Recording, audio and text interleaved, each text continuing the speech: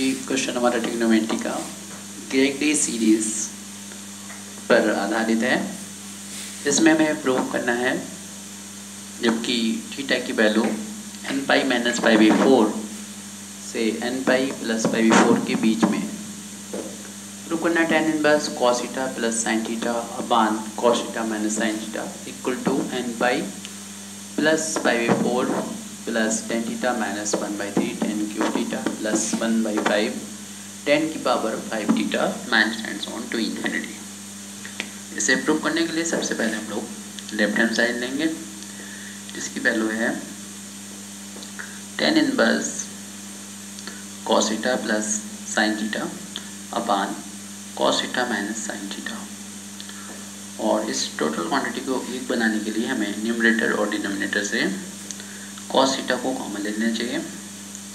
यहाँ cos theta लेंगे common तो 1 आ जाएगा, प्लस यहाँ पर कॉमन लेंगे तो अपान में sin थीटा के cos थीटा आ जाएगा, क्योंकि यहाँ पर cos है नहीं, बाहर लेंगे तो डिवाइड हो जाएगा। इसी के डिनोमिनेटर में भी cos थीटा जो कॉमन ले रहे हैं तो उधर 1 आ जाएगा माइनस का sin थीटा अपान में cos थीटा। cos से cos कैंसिल हो जाएगा, sin अपन cos tan के इक्वल होता है तो 1 प्लस tan थीटा और 1 माइनस sin अपन cos tan थीटा के इक्वल आ गया। अब यहाँ पर 1 का इंटू मान लें और 1 की जगह पर tan⁻/4 यानी tan45 की वैल्यू 1 के इक्वल होती है। जिस 1 की जगह पर tan⁻/4 लिख देंगे plus tan theta upon 1 minus tan⁻/4 into tan theta. अब यहाँ पर tan a+b की आइडेंटिटी लग जाएगी। tan a+b की आइडेंटिटी को अप्लाई करेंगे तो आ जाएगा tan-1 tan a की जगह पर हमारा π/4 है और b की जगह पर थीटा है। तो ये एक क्वांटिटी में हमने यहाँ पर इसको कन्वर्ट कर दिया।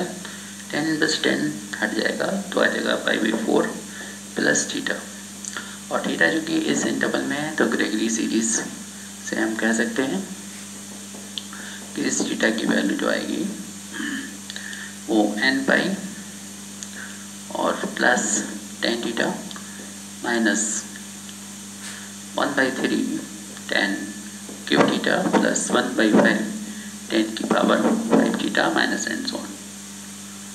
n⁻ और π/4 ये प्रूव करना था, बाकी पूरी सीरीज मिल रही है क्योंकि यहाँ पर आपको मालूम है कि ग्रेगरी सीरीज की ये फॉर्म जबकि n⁻−π/4 और n⁻−π/4 के इक्वल हो तो थीटा माइनस n⁻ की वैल्यू जो होती है वो tan थीटा माइनस 1 tan की पावर 3 थीटा प्लस 1/5 tan की power 5 theta minus and so on. इससे थीटा की वैल्यू हमने रखी है यहाँ पर ये टोटल tan⁻, उधर चला गया प्लस हो जाएगा plus tan theta minus 1/3 tan की पावर 3 थीटा प्लस 1/5 tan की power 5 theta.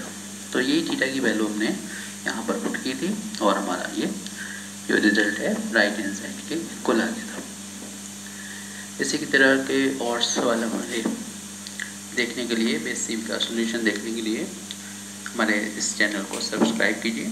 Thank you very much Indeed for watching us.